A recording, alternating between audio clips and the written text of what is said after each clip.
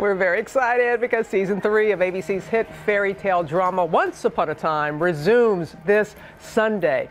And Emma Swan finds herself living, happily in New York City. Her memory of Storybrooke wiped clean by a curse until she's visited by a dashing figure. Take a look. If you want to know who you really are, who your parents are, go there. Leave now.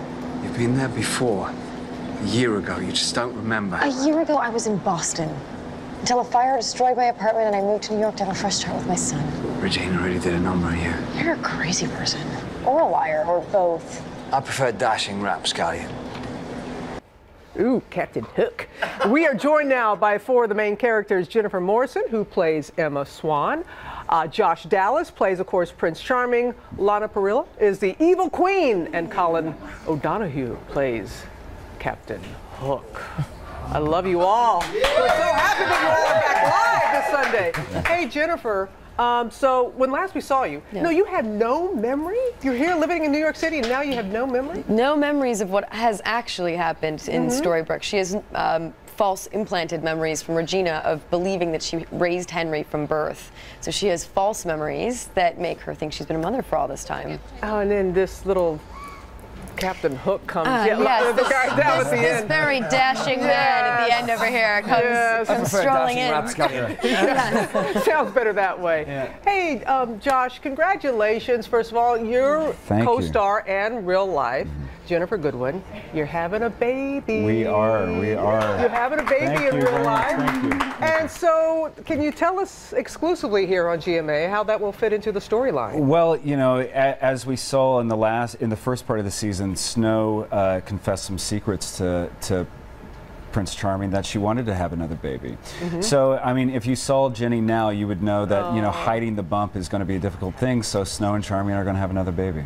Oh, that's beautiful. Yeah. I know that you're so excited. We're so excited. We just can't wait. We can't wait to meet it. Oh. Lana, you evil woman, you. You're evil. But you're going to have some competition now. The Wicked Witch of the West is coming to town? Yes, she is. So, what do you make of that? It's a lot of, there's a lot of rivalry there, but there's a lot of showdowns that take place with a lot of magic and awesome costumes. Aren't you going to have a love interest of some sort? Yes. Maybe? Yes, Regina will have a love interest this season. Well, and speaking of love, Captain Hook, how can you be a pirate and fighting for the affection of this woman here? I mean, my daughter, by the way. I'm just saying. I'm waiting to hear. It's better be good. he realizes that he's ready to let go of whatever kind of hatred that he's had and let go of the old love that he had from hundreds of years ago to sort of try and move on in his mind, hopefully with Emma, I think. We'll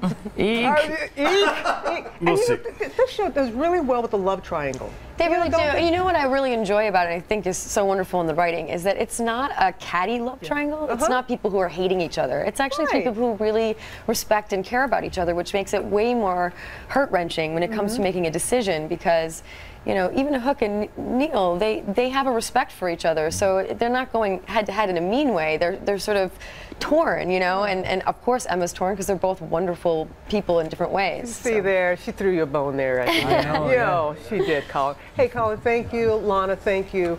Congratulations, Josh and Jennifer. Really love having you here. And continued success in all that you do. And we will be watching because Once Upon a Time returns with all new episodes starting Sunday at 8 p.m., 7 Central, right here on ABC.